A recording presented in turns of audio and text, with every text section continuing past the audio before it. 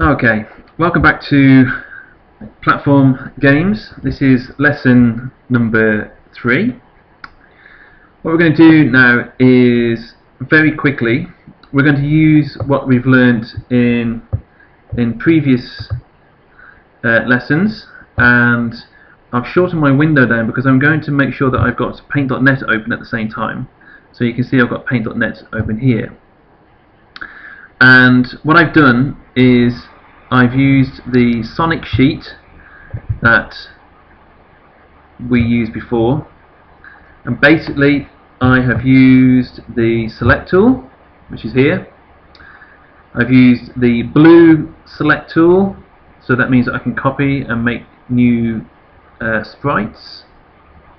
I've used the move selection and also the magic wand. Now the reason I've use a magic wand here again is you'll notice that when you open this sheet, all this is white.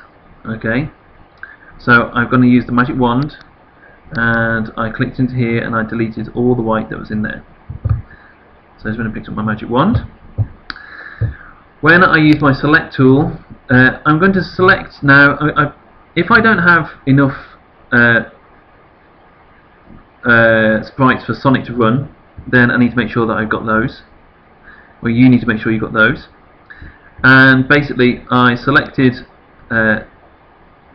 Sonic jumping, and I only use the 3 here because I just want him to jump up and down. We don't really need him to be doing too much. So I cut them out and I pasted them into a new one. So as soon as I had this, I make sure I get the blue arrow here, and it means that I can go and I can copy this, Control C, and then I go all the way over here and I go new, and it automatically makes the size of my new sprite, so then I can go and paste it in. Okay, so that's Sonic pasted. I'm then going to go and save this, and I'm going to go save it in my folder with all my other sprites. You can see I put it into my Year 5 platform games, or wherever you should put it in your personal folder. Then it means I can go into my Scratch, and I can now go and import all my Scratch sprites. There's my Sonic sheet, and here I've got jump 02, jump 003. Now then, once I've imported those, I've got them down here. So there's jump, and I've labelled them jump 1, jump 2.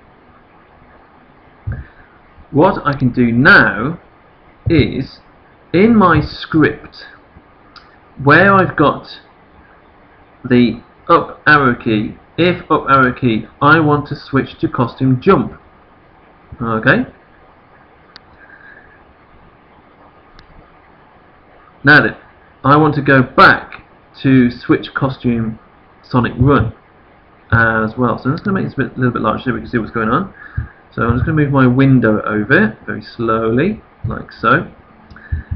And I'm going to turn the green flag on. So now I want him to be back to normal. So there we are. We have him jumping.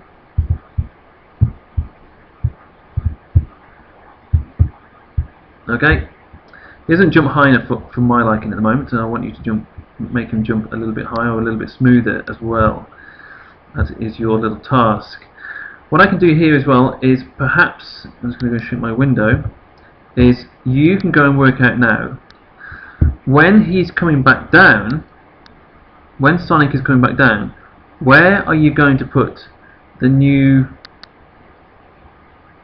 other jump key? The other jump sprite. The other jump costume, sorry. Where are you going to put this in? Are you going to put it in there? So when he's coming back down, you need to see if this is going to work.